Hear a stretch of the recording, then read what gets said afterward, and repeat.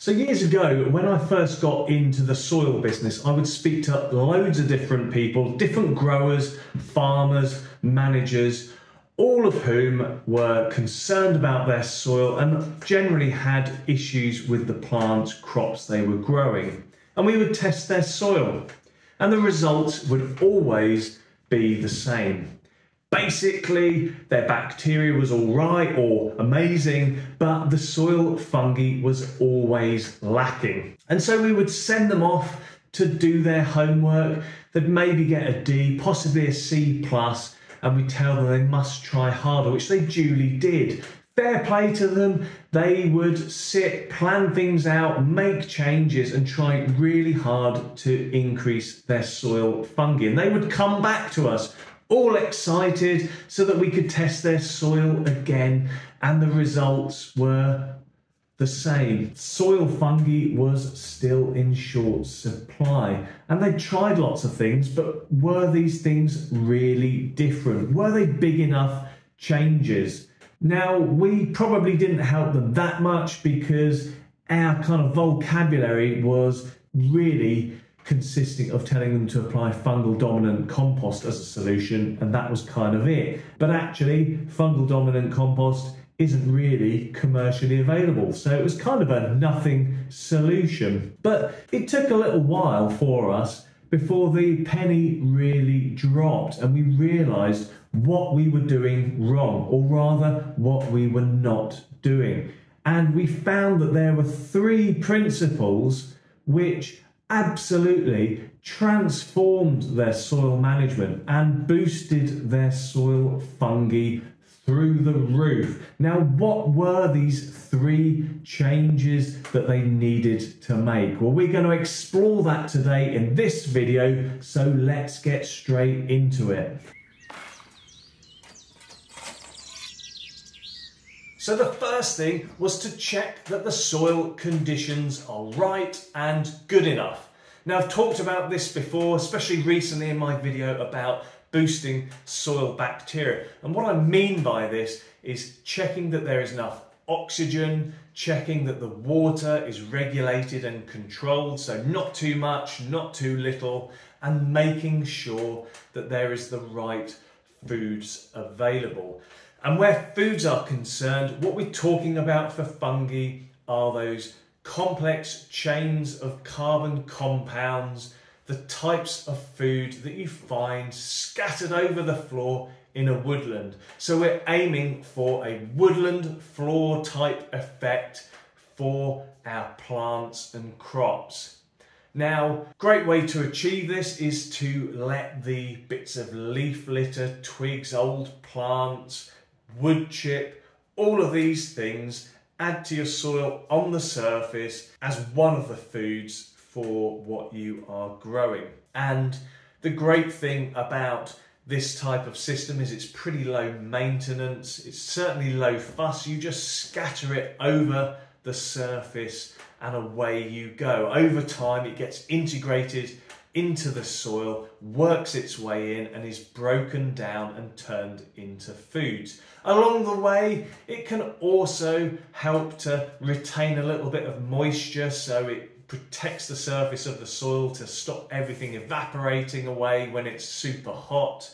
It can also hold on to it in its structure as well and be drawn from also when water is in short supply. The other great thing as well is it's very structural. So as it wheedles its way into the top fraction of your soil, it's adding porosity and structure. So there's more air spaces for your crops as well. But this type of system isn't necessary for everyone, unless you're already running no dig, where you're used to the surface of your soil looking a little bit different to the classic kind of perfectly manicured billiard table. Then you might have problems kind of smashing through that wall and coming over to this way of thinking. It isn't necessarily the most tidy way of growing crops, but it is effective and it is very natural. And I think it probably would help you if you do struggle to kind of make that transition from really nicely manicured soil to slightly scruffy or more natural, you should be proud of that change to a more natural type of soil environment, one that more closely resembles a forest floor. So woodland floor is the way to go to help ensure that the conditions are right. Now the next great way to boost numbers of fungi in the soil is to add some. Now what I mean by this is add more species as well as concentration. So boost the biodiversity that you have at your disposal working for you. And a way to do this, well, there's multiple ways to do this. The two main ones are to add a fungal product. And there's quite a few that are commercially available. They're great because they're easy to use. Generally, they kind of come in a powder that you mix with water or other materials and apply to your soil.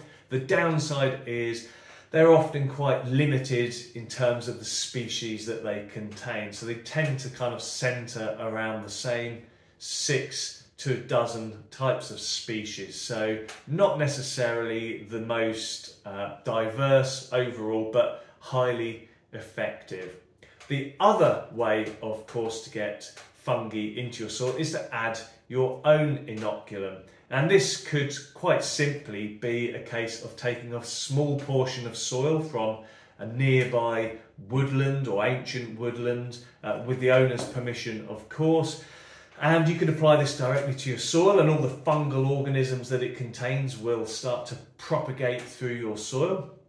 Or you could mix it with some rainwater and spread through the soil using your watering can with the rose on the end, and that's a great way to make it go further as well. Or you could make some other kind of amendment or inoculant from it. Now, if you think that is the type of thing you're interested in and would like to learn how to do let me know in the comments below. I am fully up for doing a video on making fungal inoculants, so just let me know.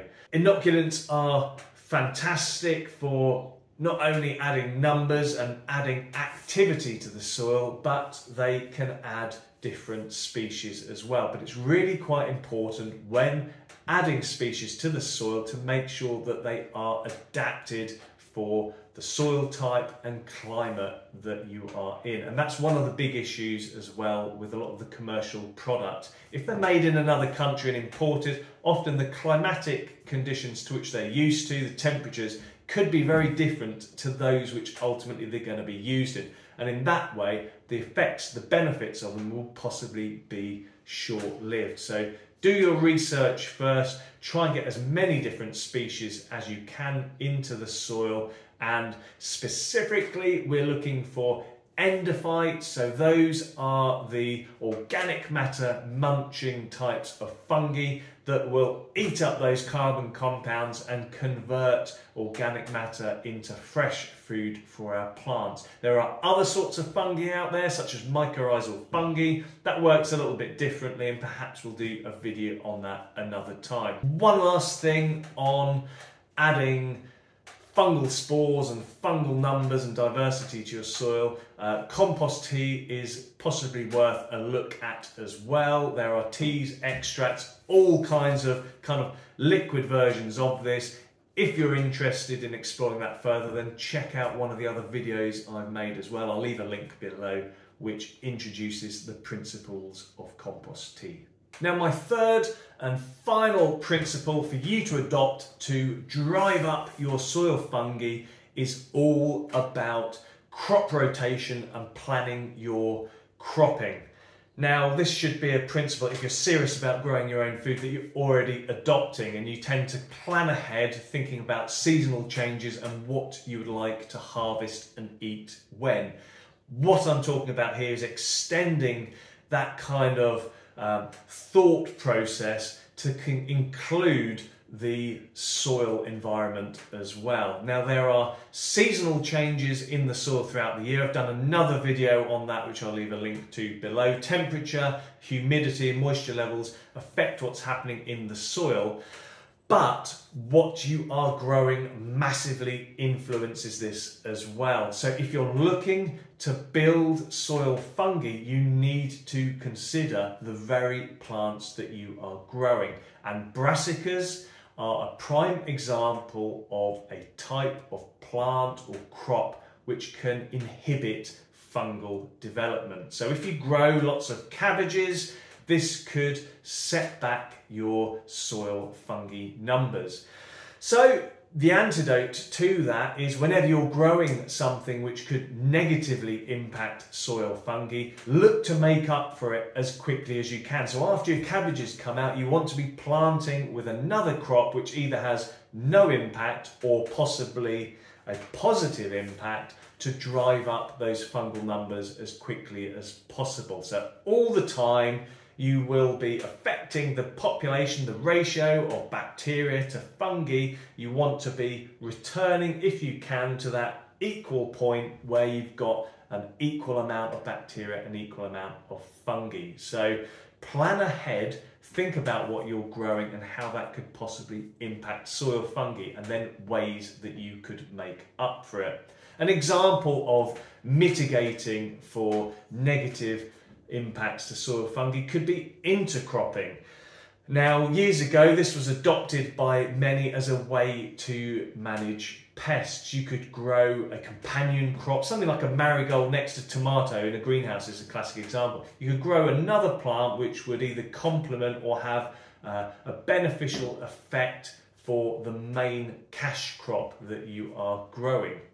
You could think in a similar way with your soil biomass, with the organisms that you're growing underground as well. So if you're growing something which negatively impacts fungi, maybe grow something immediately next to it that positively impacts it. For example, a shrub or woody type plant with cabbages immediately next to it might lessen that impact. Or if you want to take it to the extreme, you could have an orchard with cabbages planted between all of the trees. You can have some real fun experimenting with this, seeing what works, what doesn't, and you could ultimately end up growing some plants in some really unusual and fun places. So plan ahead and think below ground as well as above ground in terms of the impacts that you are having.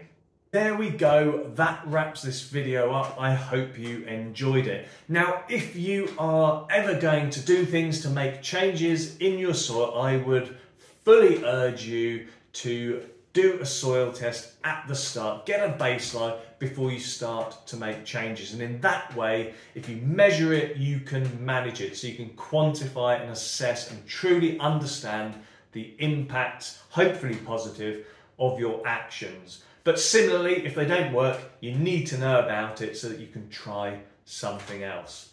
Now, as I mentioned, inoculants is a topic I haven't covered yet, and if you would like me to do a how-to on making certain inoculants, do let me know in the comments. I would love to hear from you, but we'll leave it there for now, and until the next video, I will see you soon.